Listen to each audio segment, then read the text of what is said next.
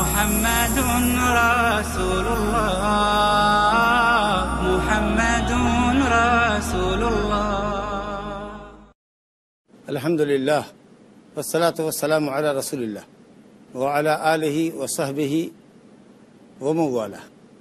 أما بعد فقد روى الإمام البخاري رحمه الله تبارك وتعالى في صحيحه من حديث ابن عمر رضي الله عنه أن رسول الله صلى الله عليه وسلم قنت بعد الركوع من الركعة الأخيرة من الفجر بعد أن قال سبح الله لمن حمده ربنا لك الحمد اللهم لعن فلانا وفلانا وفلانا فأنزل الله تعالى ليس لك من الأمر شيء إلى آخر الحدیث. کتاب التوحید کا 14واں باب ہمارے درس کا موضوع ہے کہ اللہ کے سوا کوئی نفع سے نوازنے اور تکلیف سے دور کرنے پر قادر نہیں ہے، اور خود نبی صلی اللہ علیہ وسلم نے اپنی ذات سے تکلیف دور نہیں کیا، اور نہ آپ کی کیپیسٹی میں یہ بات تھی، استطاعت میں تھی، نہ آپ اپنا دفاع کر سکے، نہ آپ نے صحابہ کرام کا دفاع کیا. جنگ احد میں آپ کا سر پھوڑ دیا گیا، آپ کے چہرے کو زخمی کیا گیا، آپ کے دندان مبارک شہید کیے گئے.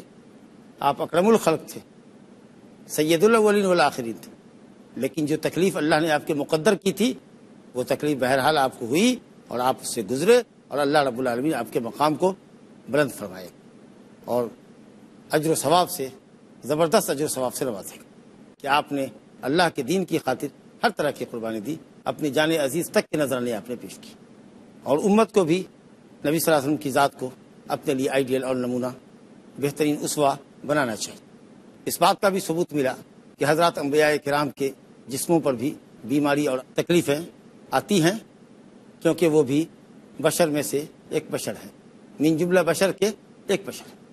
علامہ قاضی ایاز رحمۃ اللہ علیہ نے زبردست استدلال کیا ہے کہ انبیاء کے جسم پر امراض اور آزار طاری ہوتے ہیں جیسے عام بشر کے اوپر ہوتے ہیں، تاکہ لوگ یہ سمجھیں کہ وہ بھی بشر ہیں، البتہ اللہ رب العالمین نے ان کو نبوت اور رسالت کے عظیم منصب سے نوازا ہے.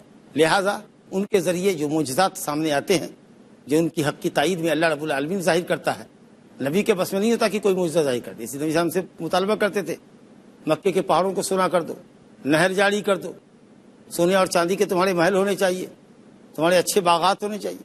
کہا یہ سب اللہ کے اختیار میں ہے، نبی کے اختیار میں کچھ بھی نہیں ہوتا، اور ہم اس چیز کے لیے نہیں آئے ہیں، ہم تم کو اللہ کے عذاب سے ڈرانے آئے ہیں، اللہ کی جنت کی بشارت دینے آئے ہیں.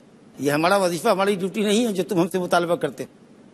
ہم کوئی آیت، کوئی نشانی، اپنی نبوت کی کوئی دلیل ہم خود نہیں پیش کر سکتے. جو کچھ بھی ہوتا ہے، جب ہوتا ہے وہ اللہ کی مرضی سے ہوتا ہے. تو ان کے ہاتھ پر جو اللہ سبحانہ تعالیٰ نے معجزات ظاہر کیے، اس سے آدمی کو فتنے میں نہیں پڑنا چاہیے. کہیں ایسا نہ ہو کہ شیطان گمراہ کر دے کہ اس طرح کے معجزات آپ کے پر ظاہر ہوئے، نہیں آپ انسان نہیں ہیں، آپ انسان سے ہٹ کے کوئی دوسری مخلوق ہے. جیسے بہت سے لوگ عقیدہ رکھتے ہیں کہ آپ نور تھے، آپ بشر نہیں تھے. تو ایسی بات ہے، آپ بشر ہی تھے، بشر کی طرح بشر تھے. بشر کے عوارض آپ پر طاری ہوتے تھے، بیمار آپ بھی پڑے، بخار آپ کو بھی آیا، آپ نے بھی تکلیفیں جھیلی. نبی تھے، رسول تھے، رسولوں کے سردار تھے، نبیوں کے سردار تھے. فصلوات اللہ وسلامہ علیہ. اسی تعلق سے جب آپ نے اپنی مایوسی کا اظہار کیا کہ یہ قوم جس نے اپنے نبی کو زخمی کیا کیسے ہدایت پائے گی، تو اللہ تعالیٰ نے آیت اتار دی لیس لک من الامر شیء او یتوب علیہم او یعذبہم. یا تو اللہ ان کی توبہ قبول کرے، مسلمان بنا دے، ان کو مشرف اسلام کرے، یا ان کو عذاب دے تو وہ ظالم ہے. اللہ بہتر جانے گا کیا ہونا، انجام اللہ کے ہاتھ میں. ان کے امور کو، ان کے انجام کار کو اللہ جانتا ہے. ان کے معاملے میں یا کسی بھی معاملے میں، اللہ کے معاملے میں آپ دخل نہیں بن سکتے. اسی تعلق سے حضرت عبداللہ بن عمر رضی اللہ عنہ کی یہ حدیث ہے صحیح بخاری کی کہ نبی صلی اللہ علیہ وسلم نے فجر کی آخری رکعت میں رکوع کے بعد جب سمع اللہ لمن حمدہ ربنا لک الحمد فرمایا تو آپ نے نام لے کر بد دعا فرمائی، اللہ فلاں پر فلاں پر فلاں پر لعنت. اور ایک روایت میں ہے کہ آپ نے صفوان بن امیہ پر لعنت فرمائی، حارث بن ہشام پر لعنت فرمائی، سہیل بن عمرو پر لعنت فرمائی. روایت میں ان تین کا نام آیا ہے. ان کی ہلاکت کے لیے بد دعا فرمائی، دعائے قنوت نازلہ پڑھ رہے ہیں. اکرم الخلق، مخلوق میں سب سے برگزیدہ ہستی بد دعا کر رہی ہے. اور امت کے سب سے افضل لوگ جو آپ کے پیچھے نماز پڑھ رہے ہیں، جہری نماز میں رکوع کے بعد سمع اللہ لمن حمدہ ربنا لک الحمد کہنے کے بعد آپ دعا فرما رہے ہیں، اور سادات اولیاء آمین کہہ رہے ہیں. اولیاء کے سردار لوگ، صحابہ کرام سے بڑھ کے کون ولی ہوگا؟ نبیوں کے بعد سب سے افضل لوگ صحابہ کرام. تو سادات اولیاء آمین کر رہے ہیں, سید الاولین والآخرین امام الانبیاء بدعا کر رہے ہیں, اور سادات الاولیاء اولیاء کے سردار آمین کہہ رہے ہیں. وہ رب العالمین کر رہا ہے لیس لک من الامر شیء. ان کے معاملے کو اور ان کے انجام کار کو اللہ بہتر جانتا ہے کہ ان کی توبہ قبول کرے گا, ان کو مسلمان بنائے گا کہ ان کو ہلاک کرے گا. آپ بدعا مت کیجیے, آپ اپنی دعوت میں جاری رہیے, آپ اپنا کام کرتے رہیے, اللہ پر چھوڑ دیجیے. یہ کون لوگ تھے؟ سرداران قریش تھے, رؤسائے شرک تھے, رؤسائے مشرکین تھے. ابو سفیان کے سمیت یہ لوگ رؤسا تھے, اور انہی کی کارستانیوں کے سبب یہ تکلیف پہنچی جو پہنچی نبی صاحب کو. اور 70 صحابہ قتل کیے گئے, جامع شہادت انہوں نے نوش کی جنگی احد کے اندر. رب العالمین نے بد دعا سے منع فرمایا. جب نبی اپنی ذات سے دفاع نہیں کر سکتے, جب نبی کسی کو ہدایت سے محروم نہیں کر سکتے, تو کوئی اور کیسے کسی کو ہدایت سے نواز سکتا ہے, نفع سے نواز سکتا ہے, تکلیفوں سے بچا سکتا ہے؟ کوئی بھی نہیں کر سکتا اللہ کے سوا. رکوع کے بعد آپ نے سمع اللہ لمن حمدہ ربنا لک الحمد کہا. یہاں فقہی مسئلہ ہے اہل علم کا, اور آپ نے بد دعا فرمائی نماز میں. تو معلوم یہ ہوا کہ قنوت نازلہ مصیبت کے وقت جو قنوت پڑھی جاتی ہے اس میں کچھ مشرکین پر, اعداء اسلام پر نام لے کے بد دعا بھی کی جا سکتی, اور کمزور مسلمانوں کے لیے اللہ تعالیٰ سے دعائے رحمت و مغفرت بھی, ان کی نجات کی, سلامتی کی دعائیں بھی کی جا سکتی. تو کسی کے خلاف دعا کی جائے یا کسی کے حق میں دعا کی جائے, ان کا نام لینے سے, ان کے باپ دادا کا نام لینے سے نماز پر کوئی اثر نہیں پڑتا, نماز صحیح ہے. جیسا کہ نبی صلی اللہ علیہ وسلم نے مشرکین کے نام لیے, اور اسی طریقے سے قنوت نازلہ میں آپ صلی اللہ علیہ وسلم نے مستضعفین مومنین, کمزور مسلمانوں کے لیے جو مکے میں کافروں کے ظلم و ستم سے کڑا رہے تھے, ان کی نجات کے لیے اللہ تعالیٰ سے دعا فرمائی. تو نام لینے سے قنوت نازلہ میں نماز پر اثر نہیں پڑتا. ایک تو یہ اہم مسئلہ معلوم ہوا. دوسرے یہ کہ سمع اللہ لمن حمدہ ربنا لک الحمد آپ نے فرمایا, اور اس کے بعد قنوت نازلہ بلند آواز سے پڑھا, اور صحابہ کرام نے آمین کہا, اور پھر آپ سجدے میں گئے. تو سمع اللہ لمن حمدہ کا معنی کیا ہے, اس کو سمجھنا ہے. سمع اللہ لمن حمدہ, علماء کہتے ہیں کہ سمع کے بعد جب لام آئے, سمع اللہ لمن, لمن پر لام ہے نا, تو یہاں سمع سننے کے معنی میں نہیں بلکہ قبول کرنے کے معنی میں ہوتا ہے. تو معنی میں دیکھیے عربی زبان کتنی وسیع زبان ہے, کتنی گہری زبان ہے کہ معنی میں اضافہ ہو گیا. سمع اللہ لمن حمدہ, اللہ نے حمد کرنے والے کی حمد کو قبول کر لیا, سنا بھی اور قبول بھی کر لیا. یہ قبول کرنے کا معنی صرف لام سے ادا ہو گیا. اور نبی صلی اللہ علیہ وسلم نے سمع اللہ لمن حمدہ کہا, اور اس کے بعد کہا ربنا ولک الحمد, اور بعض روایت میں ربنا لک الحمد. یہ واو ہونا اور واو نہ ہونا دونوں ثابت ہے, لیکن دونوں میں علماء نے کہا کہ مانوی اعتبار سے فرق ہے. جب ہم کہیں گے ربنا لک الحمد تو مانا ہوا اے ہمارے رب تیرے لیے تعریف, لیکن جب ہم کہیں گے ربنا تو یہ ایک الگ سینٹینس ہوگا, اور دوسرا جملہ ہوگا ولک الحمد. ربنا اے ہمارے رب ہماری دعا قبول فرما, ولک الحمد اور تیرے لیے تمام تعریف. اللہ, تو ربنا لک الحمد کے مقابلے میں ربنا ولک الحمد ایک معنی کی زیادتی ثابت کر رہا ہے. اے رب ہمارے قبول فرما, ولک الحمد اور تیرے لیے تمام تعریف. اور نبی صلی اللہ علیہ وسلم نے دونوں کہا تھا, تو اس لیے علماء نے کہا ہے کہ امام دونوں کہے, امام دونوں کہے. امام احمد بن حنبل رحمۃ اللہ علیہ کے مسئلے میں نماز میں امام کہے سمع اللہ لمن حمدہ ربنا ولک الحمد, اور امام شافعی رحمۃ اللہ علیہ کہ نہیں, امام کی حیثیت سے آپ نے کہا دونوں سمع اللہ لمن حمدہ ربنا ولک الحمد, تسمیہ اور تحمید آپ نے کہی. اور نبی صلی اللہ علیہ وسلم کی نماز کو فالو پوری امت کو کرنا ہے. آپ نے فرمایا سلو کما رأیتمونی اصلی, صحیح بخاری شریف میں مالک بن حویرث کی بات ہے, ویسی نماز پڑھو جیسی میں پڑھتا ہوں. چونکہ آپ سے دونوں ثابت ہے سمع اللہ لمن ربنا ولک الحمد, دونوں کہنا ثابت ہے, لہذا مقتدی بھی سمع اللہ لمن حمدہ اور ربنا لک الحمد دونوں کہے گا. اور فقہ میں امام ابو حنیفہ امام مالک رحمہ اللہ کہتے ہیں کہ نہیں, امام صرف سمع اللہ لمن حمدہ کہے گا اور مقتدی ربنا ولک الحمد کہے. لیکن صحیح مسئلہ انشاءاللہ میری سمجھ کے مطابق امام شافعی کا ہے کہ امام اور مقتدی ہر دو سمع اللہ لمن ربنا لک الحمد کہے گا, کیونکہ نبی صلی اللہ علیہ وسلم کی نماز کی اقتدا ہم کو بھی کرنی ہے. کیونکہ کسی صحیح حدیث میں یہ ممانعت نہیں آئی کہ امام دونوں کہے اور مقتدی سمع اللہ لمن حمدہ نہ کہے, ایسی کوئی صحیح روایت نہیں آئی ہے. تو چونکہ دونوں نبی صلی اللہ علیہ وسلم سے ثابت ہے, اس لیے دونوں کہنا افضل ہے. اب حمد کا کیا معنی ہے؟ اگر یہ بات آپ سے پوچھیں کہ حمد کا کیا معنی ہے, ربنا ولک الحمد, اے رب ہمارے تیرے لیے تعریف ہے, تو حمد کے معنی کو سمجھنا بہت ضروری ہے. حمد کہتے ہیں تعریف کو, اور جس کی تعریف کی جاتی ہے وہ ہوا محمود. حامد ہوا تعریف کرنے والا, اور محمود جس کی تعریف کی جائے. تو اگر آپ کسی کی تعریف کر رہے ہیں, خوبیاں بیان کر رہے ہیں ارادے کے ساتھ اور محبت کے ساتھ, آپ کو اس آدمی سے محبت بھی, اور محبت کے ساتھ بالارادہ بالقصد آپ اس کی تعریف ہی کرنے بیٹھے ہیں, تو اس کو کہتے ہیں حمد. اور اس کی ضد ہوتی ہے ذم, کسی شخص کی برائی بیان کرنے کے لیے آپ بیٹھے ہیں ارادے کے ساتھ، کیونکہ آپ کو اس سے دلی نفرت بھی ہے اور آپ برائی بیان کر رہے ہیں، تو اس کو کہتے ہیں ذم، مذمت۔ اور ایک چیز ہوتی ہے مدح، مدح مانے بھی تعریف، کسی کی تعریف آپ نے کی لیکن برسبیل تذکرہ، بات آئی تو آپ نے تعریف کر دی، بات آئی تو آپ نے اس کی تعریف کر دی، قطع نظر اس کے کہ آپ کو اس سے محبت بھی ہو۔ کسی کا ذکر، ہاں اچھا آدمی ہے، ٹھیک ہے، قابل ہے، لیکن ضروری نہیں کہ آپ اس سے محبت بھی کرتے ہو، یا آپ ارادتاً اس کی تعریف کرنے بیٹھے ہو، بات آئی اس میں تعریف آ گیا، غیر ارادی طور پر بات آئی، آپ کو اس سے محبت بھی نہیں ہے، قلبی ارادے سے باقاعدہ قصد اور ارادے سے آپ اس کی تعریف کرنے نہیں بیٹھے، لیکن ہاں اس کی تعریف میں، اس کی ذات میں کچھ آپ نے اچھے کلمات کہہ دیے، گفتگو آئی تصویر، تو یہ ہوا مدح۔ جب ایک مسلمان کہتا ہے ربنا ولک الحمد، یا کہتا ہے الحمدللہ رب العالمین، تو انتہائی محبت کے ساتھ انشاءاللہ بریک کے بعد سلسلہ کلام جاری رہے گا۔ السلام علیکم ورحمۃ اللہ وبرکاتہ۔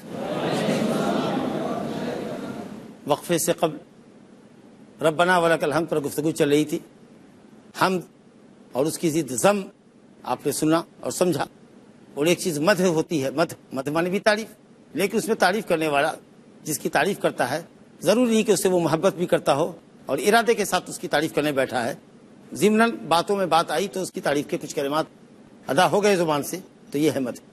جب ایک مسلمان کہتا ہے ربنا ولک الحمد یا الحمدللہ رب العالمین، تو وہ اللہ سبحانہ و تعالیٰ سے غایت درجہ محبت کرتے ہوئے اپنے قلب و دماغ کو حاضر رکھ کے ارادے کے ساتھ اچھی نیت کے ساتھ وہ کہتا ہے کہ اے ہمارے رب، تیرے لیے ہر طرح کی تعریف ہے، ہر صفت کمال سے تو متصف ہے، ہر خوبی تیرا وصف ہے، ہر عیب سے تو پاک، انتہائی محبت کے ساتھ، ارادے کے ساتھ، نیت کے ساتھ، عقیدت اور احترام کے جذبات سے لبریز ہو کر کہتا ہے ربنا ولک الحمد۔ یہ ہے حمد کی اندر معنی کی وسعت اور گہرائی، ربنا ولک الحمد۔ بہرحال آپ نے بد دعا فرمائی ان مشرکین پر جنہوں نے آپ کو پریشان کیا، آپ کو زخمی کیا، صحابہ کرام کو قتل کیا، اللہ رب العالمین نے آپ کو منع فرمایا اور ان کے سلسلے میں آپ کو ہدایت دی کہ آپ اپنے کام پہ جاری رہیے، ہدایت اور ضلالت کے معاملے کو اللہ پر چھوڑ دیا، اور الحمدللہ وہ سب کے سب مسلمان ہو گئے۔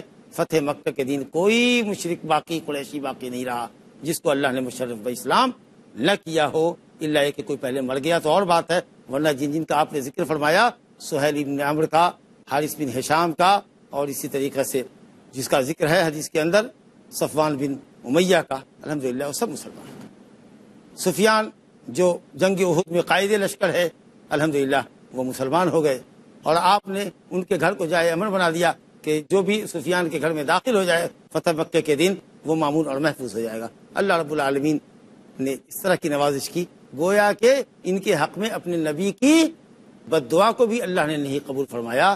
غور فرمائیے، اللہ ہی الہ ہے، جس کی چاہے سنے، جس کی چاہے نہ سنے، یہ ایمان اور عقیدہ ہونا چاہیے۔ اور اس باب میں صاحب کتاب نے ایک آخری حدیث جو پیش کی ہے وہ حضرت ابو ہریرہ رضی اللہ عنہ سے، وہ بھی صحیح بخاری کی روایت ہے اور بہت ایمان افروز حدیث ہے کہ جب اللہ رب العالمین نے اپنے نبی کریم صلی اللہ علیہ وسلم پر آیت اتاری، وَأَنذِرْ عَشِيرَتَكَ الْأَقْرَبِينَ، اے نبی آپ اپنے قریبی نزدیکی رشتہ داروں کو ڈرائیے اللہ کے عذاب سے۔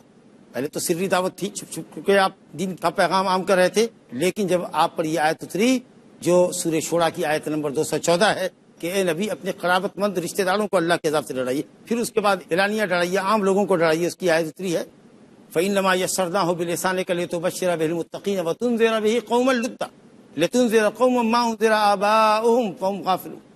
سورہ یاسین میں اللہ سبحانہ وتعالیٰ نے عام اعلان کرنے کے لیے اور لوگوں کو اللہ کے عذاب سے ڈرانے کے لیے کلم کلا آپ کو حکم فرمایا، لیکن شروع میں یہ کہا گیا کہ آپ اپنے قریبی رشتہ داروں کو ڈرائیے۔ قریبی رشتہ داروں کو کیوں؟ اس لیے کہ رشتہ دار کا رشتہ دار پر زیادہ حق ہے، نفع کے اور احسان کے سب سے زیادہ مستحق آپ کے کون ہیں؟ آپ کے رشتہ دار۔ ماں باپ پر احسان کیجیے، اپنے بھائی بہن پر احسان کیجیے، اپنے رشتہ داروں پر احسان کیجیے۔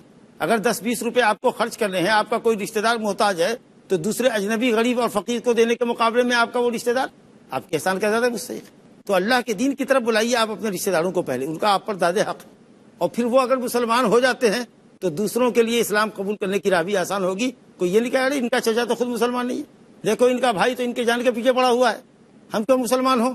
تو ان کی وجہ سے جب یہ رشتہ دار مسلمان ہو جاتے ہیں تو دوسرے لوگوں کے ساتھ معاملہ اور آسان ہو جاتا ہے۔ اور پھر یہ ہے کہ بھائی یہ کرو اور یہ نہ کرو، جس طریقہ کا یہ حکم اسلام کا حکم، اسلامی قوانین کا مکلف ہم کو کر رہے ہیں، اسی طریقے سے یہ اپنے رشتہ داروں کو بھی حکم دے رہے ہیں، کوئی فرق نہیں ہے اسلام کے اندر. تو اس طریقے سے دعوت کا کام آگے بڑھتا ہے. اس لیے کہا گیا کہ اپنے قرابت مند رشتہ داروں کو بلائیے. چنانچہ اللہ رب العالمین کے حکم کی تکمیل کرتے ہوئے صحیح بخاری میں روایت ہے کہ آپ صلی اللہ علیہ وسلم کوہ صفا پر چڑھ گئے اور آپ نے آواز لگائی، یا معاشر قریش او کلمۃ الہوا، اسی طرح کا کوئی کلمہ کہا، اے قریش کے لوگوں جو باہم دیگر ایک ساتھ زندگی گزارتے ہو، جن کی منفیات ایک ہے، جن کے نقصانات ایک ہیں. کچھ چیزیں ہوتی ہیں نا، ایک کمیونٹی میں لوگ رہتے ہیں تو لوگوں کے مشترک منافع ہوتے ہیں نا، تو ایسے لوگ جن کے فوائد نقصانات ایک جیسے ہوں، ایک کمیونٹی کے لوگ ہوں، ایک بستی میں ہوں، ایک محلے میں ہوں، ایک بلڈنگ میں رہتے ہوں، تو ایسے لوگوں کو معاشر کہتے ہیں. جیسے کہا معاشر الانبیاء، ہم انبیاء کی جماعت، معاشرت طلاب، طلاب کی جماعت، سب کا مقصد ہے علم لینا، جہالت سے بھاگنا وغیرہ ذالک. تو کہا یا معاشر قریش، یا اسی طرح کا کوئی کلمہ کہا. اور یہاں روایت مختصر کیا ہے مصنف نے صحیح بخاری میں کہ پھر آپ نے قریش کے بڑی جماعت کو خطاب کرنے کے بعد آپ نے کہا یا بنی عبد مناف، اے عبد مناف کے لوگوں نے اپنے قبیلے والوں کو آواز دیا. اور پھر اس کے بعد عمومی خطاب کے بعد آپ نے الگ الگ لوگوں کو پکارا، اشتروا انفسکم، اپنے نفس کو خرید لو، اپنے نفس کو جہنم سے نجات دلا لو، اپنی نجات کا انتظام کر لو، اپنے آپ کو خرید لو، یعنی اللہ کے عذاب سے بچنے کی تدبیر تلاشو، اسباب تلاشو، اللہ کی توحید پڑھاؤ، بندگیوں کو اللہ کے لیے خالص کرو، شرک سے پرہیز کرو، دور بھاگو، اللہ کے اوامر کو بجا لاؤ، اللہ کی منع کردہ چیزوں سے باز رہو. یہ سب چیزیں جنت کی قیمت ہیں، جہنم سے نجات کا کفارہ ہے، جہنم سے نجات کا ذریعہ ہے. اشتروا انفسکم، اللہ کے عذاب سے بچنے کی تدبیر تلاش لو. فإنی لا اغنی عنکم من اللہ شیئا، میں اللہ کے عذاب سے تم کو بچا نہیں سکوں گا. عمومی خطاب ہے. اور پھر خصوصی خطاب آپ فرما رہے ہیں، حضرت عباس بن عبد المطلب کو پکار رہے ہیں، یا عباس بن عبد المطلب، اے عباس بن عبد المطلب، چچا کو کریں. یا صفیہ تو امت رسول اللہ، اے رسول کی پھوپھی صفیہ. یا فاطمہ سلینی من مالی ما شئت، جو کچھ چاہے مجھ سے میرا مال مانگ لے، مال میرا ہے، اس پر مجھے قدرت ہے، اللہ نے دی ہے، میں مال دے سکتا ہوں، لیکن کل کو اللہ کے عذاب سے میں تمہیں بچا نہیں سکوں گا. لا اغنی عنک من اللہ شیئا. آپ نے عمومی خطاب فرمایا، خصوصی خطاب فرمایا کہ میں تم کو اللہ کے عذاب سے بچا نہیں سکوں گا. شفاعت ہوگی تو اللہ کی اجازت سے ہوگی، جس کے حق میں اللہ اجازت دے گا چوڑی ہوگی، لیکن میری ذاتی کوئی صلاحیت نہیں ہے، کیپیسٹی نہیں ہے، میرا اختیار نہیں ہے کہ کسی جہنم میں جانے والے کو بچا لوں. یا تم کل قیامت کے دن یہ کہنا کہ ہم نبی کی صاحبزادی ہیں، ہم نبی کے چچا ہیں، ہم نبی کی پھوپھی ہیں، ہم نبی کے خاندان والے ہیں. اگر تمہارا اپنا ایمان عمل درست نہیں ہے تو نسب اور خاندانی شرافت اور تمہاری رشتہ داری نبی سے یا کسی بندے صالح سے تمہاری رشتہ داری، کسی پیر کی مریدی تم کو اللہ رب العالمین کے عذاب سے نہیں بچا سکتی. جب نبی صلی اللہ علیہ وسلم اپنے خاندان والوں کو تو چھوڑیے، اپنے چچا کو، اپنی پھوپھی کو، اپنی لخت جگر کو یہ وارننگ دے رہے ہیں، اپنا انتظام آپ کر، جہنم سے نجات کی سوچ، جنت میں کیسے جائے گی اس کے اسباب اختیار کر. مال مانگنا ہے، میں مال دیتا ہوں، جو میرے پاس ہے وہ دوں گا. میں رشتہ داری کو جوڑنا چاہتا ہوں، جس طرح بھی جوڑ سکوں گا جوڑوں گا، لیکن اللہ کے عذاب سے تم کو تمہارا ایمان و عمل ہی بچائے گا، میں نہیں بچا سکتا. اشتروا انفسکم لا اغنی عنکم من اللہ شیئا. یا عباس بن المطلب لا اغنی عنک من اللہ شیئا. یہی صفیہ رضی اللہ عنہ سے کہہ رہے ہیں، یہی لخت جگر فاطمہ زہرا سے کہہ رہے ہیں. مقام غور ہے کہ جب اکرم الخلق سید الاولین والآخرین اپنے رشتہ داروں کو، اپنی لخت جگر کو اللہ کے عذاب سے بچا نہیں سکتے، تو کوئی نبی کیا، کوئی صالح یا کوئی پیر اپنے مریدوں کو کیسے بچا سکتا؟ کہ آپ عمل سے عاری ہوں، خالی ہوں، توحید کی جگہ آپ کی زندگی میں شرک ہو، لیکن کسی بزرگ سے واسطہ ہے، پیری مریدی کا کسی سلسلے سے آپ کا رشتہ ہے، جوڑ ہے، آپ مست ہیں کہ ہم کو ہمارے حضرت، ہمارے پیر، ہمارے مرشد ہمیں اللہ کے عذاب سے بچا دیں. ہرگز نہیں، یہ خام خیالی ہے. قبل اس کے وہ دن آئے اور ندامت کے آنسو آپ کو بہانا پڑے، اس سے قبل آپ ہوشیار ہو جائیں اور اپنے ایمان اور عمل کا جائزہ لیں، اللہ سے رشتہ رکھیں، ایمان اور توحید کی متاع عزیز کی حفاظت کریں. اللہ رب العالمین اس کے صلے میں، اس کے صدقے میں، ایمان اور توحید کی برکت سے اپنی رحمت سے اللہ آپ کو جنت میں داخل کرے گا.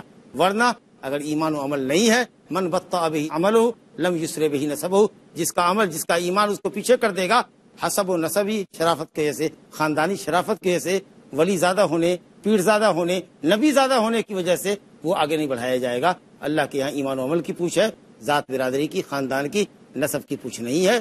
اس لیے عمل میں یقین ہونا چاہیے، ایمان اور یقین کو پختہ کیجیے، صرف رشتے اور نعتوں پر اعتماد مت کیجیے، جیسے کہ کاہل اور سست قسم کے لوگ، غفلت پسند لوگ کرتے ہیں، سمجھتے ہیں کہ ہم بڑے باپ کے بیٹے ہیں، ہمارے باپ پیر ہیں، ولی ہیں، بڑے عالم ہیں، بڑے مفتی ہیں، بڑے قاضی ہیں، چلو ان کی سفارش سے نکل جائیں گے۔ سفارش ہوگی لیکن کس کے حق میں ہوگی، کیوں ہوگی؟ انشاءاللہ یہ کتاب الشفاء کے اندر، باب الشفاء کے اندر ہم انشاءاللہ اس بیان کو پڑھیں گے۔ ہم اسی پر اپنی گفتگو ختم کرتے ہیں اور اسی کے ساتھ یہ 14واں باب ہمارا انشاءاللہ ختم ہوتا ہے۔ جو 1-2 منٹ کا وقت ہمارے لیے بچا ہوا ہے، اگر کوئی صاحب ایک سوال کرنا چاہیں تو سوال کر سکتے ہیں۔ میں پوچھنا چاہ رہا تھا آپ سے، لوگ اکثر کہتے ہیں کہ اگر گھر کے اندر ایک حافظ قرآن ہے تو وہ 7 آدمیوں کو جنت میں لے کے جائے گا، تو اس سے یہ ہے کہ 7 آدمی جو عمل نہیں کرتے تو کیا وہ بھی جنت میں جائیں گے؟ بہت اچھا سوال کیا۔ اصلاً اس طرح کی بات کہ ایک حافظ اپنے گھر کے 10 آدمی، 7 آدمی یا 40 آدمی کی سفارش کرے گا، اور اس بنیاد پر ہمارے بھائی نے بہت اچھا سوال کیا کہ اگرچہ عمل نہ ہو، اگرچہ بے ایمان ہو، بددین ہو، بے عمل ہو، تو کیا کسی حافظ قرآن کی سفارش سے؟ کسی کی سفارش سے نہیں جائے گا جب تک کہ ایمان عمل نہ ہو۔ شفاعت صرف مومنین کے لیے ہوگی، موحدین کے لیے ہوگی، مشرکوں کے لیے نہیں ہوگی۔ گنہگار ہیں، گناہ کے سبب جہنم میں جا رہے ہیں، تو اللہ رب العالمین کسی عالم کو، کسی حافظ کو، کسی نیک بندے کو، اور اس سے پہلے انبیاء کو، اولیاء کو اجازت دے گا۔ جب اللہ اجازت دے گا اور جس کے حق میں دے گا اسی کے بعد سفارش ہوگی۔ ایسا نہیں ہے کہ اپنے خاندان کے 70 آدمی کو، 40 آدمی کو وہ جنت میں لے جائے گا، چاہے وہ بددین ہی کیوں نہ ہو۔ اس کے لیے اس کا ایماندار ہونا، عمل والا ہونا ضروری ہے، اور جب تک اللہ کا حکم نہ ہو اس وقت تک اس کی سفارش نہیں ہوگی۔ وہ حدیثیں کمزور ہیں، اور پھر شفاعت اللہ رب العالمین کی رضا اور اس کی اجازت پر موقوف ہے۔ سفارش کرنے والے کے لیے اللہ کی اجازت پہلے ہونی چاہیے، ہاں تم بولو فلاں کے، اور پھر بولو فلاں کے حق میں، یعنی کہ تم جس کے حق میں خود چاہو اپنے مریدوں کو لے جاؤ، نہیں، ہم جس کو چاہیں گے اس کے حق میں تم سفارش کر سکتے۔ تو انشاءاللہ تعالی یہ موضوع ہم الگ سے پڑھیں گے باذن اللہ تعالی۔ وصلی اللہ علی نبینا محمد وآلہ وصحبہ وسلم۔ اللہ اللہ یا ربی یا اللہ، اللہ یا ربی یا اللہ۔ لا